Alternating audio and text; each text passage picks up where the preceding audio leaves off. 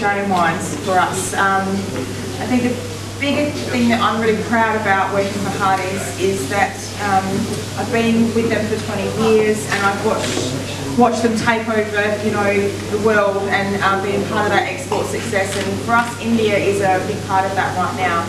And you know, the wines that we're bringing here to India is part of a journey, I think, for a lot of consumers, especially people like you from the Wine Club who have enjoyed Hardy's wines and understand that there's always a quality and a consistency coming out from those wines. And bringing the William Hardy wines to India is an exciting time for us. So I really appreciate you being here and taking the time out to come and spend the evening with us. Obviously, it's exciting to have Glen as our Hardy's brand ambassador. I think there's a lot of synergies between Hardy's and Glen's cricketing skills, as much as you think, well, how does that tie in? But for us, you know, and I'm going to put my hand up right now and say I don't know a lot about cricket, but spent a lot of time with Glen, you know, this week and last year when we were here to introduce him to India as our Hardy's brand ambassador.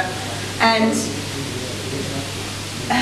I was really blown away by, you know, listening to Glen talk about his career, and he really is, and I see the people all over the world, whether that be Indians here in India or even in Australia that we bumped into today.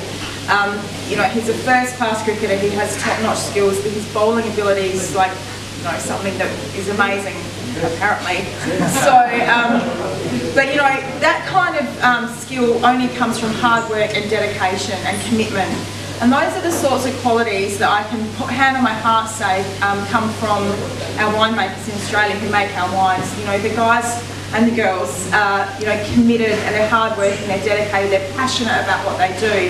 And for me, that's something that I'm really proud to be associated with. And those two things, I guess, are what the synergy is between Hardy's and having someone like Glen at the top of his game, at the top of his field.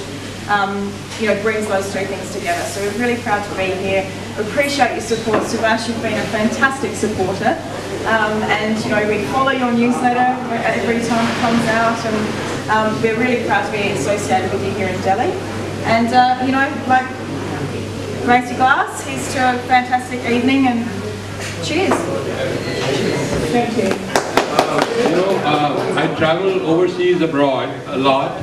And I'm known as a, can I ask you a question guy?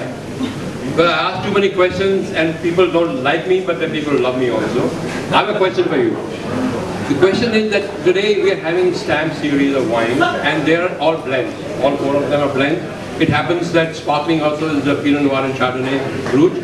But tell me the one that we're going to launch today, it's a varietal, Shiraz and Chardonnay, not a blend. So what's the reason and what are you thinking about in your strategy?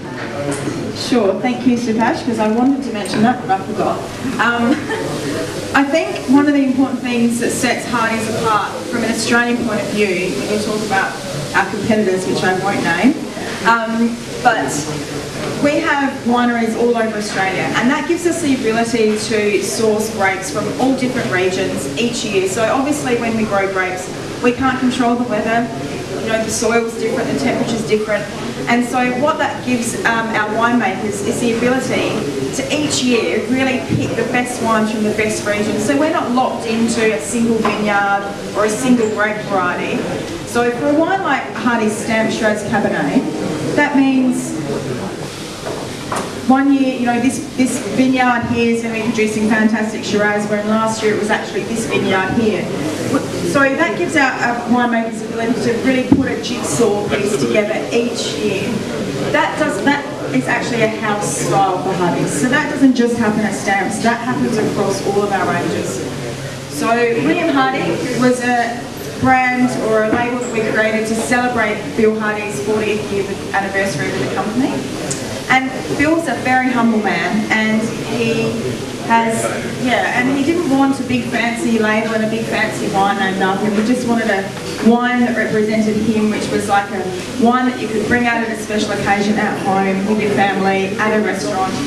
And he wanted it to be South Australian. For him that was really important. He's a South Australian man, his family's from South Australia. So right now the wines that we've launched here in India are a Limestone Coast Chardonnay and a Langhorne Creek Shiraz. But you know, hey, if next year we have floods in wherever we can change that. So we don't lock ourselves into anything in particular, especially, in fact, with all of the Hardy's wines. And so that's the quality and the consistency that you're going to get from this brand. And that's what we're really proud of. And yeah, and I think the other thing to remember too with Hardy's is our winemaker.